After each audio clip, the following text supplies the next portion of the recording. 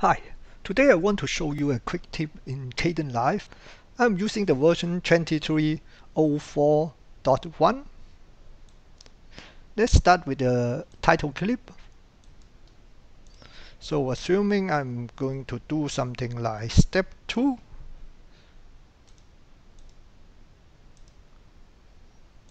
and put it here. Now I got a video clip prepared.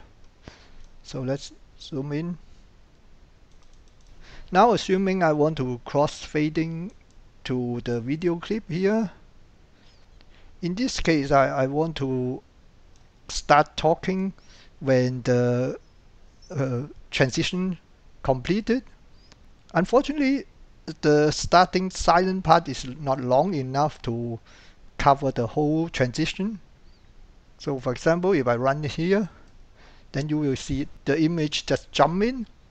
So what you can do is you can get a screenshot of this image and put it here, or the other way is you can cut it from here and slow down this part, change the speed to make it longer.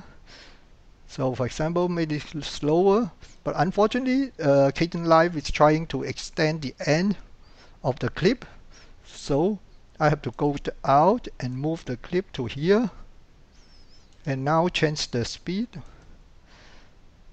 For example, slow down, then say OK, then it will fill here.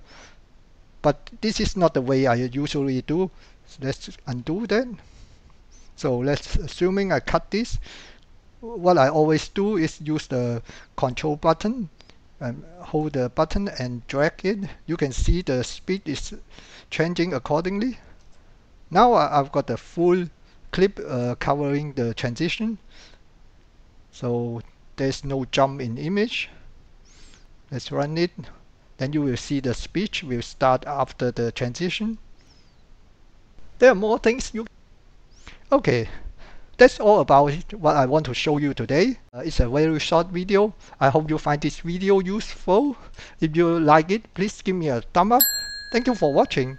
Bye.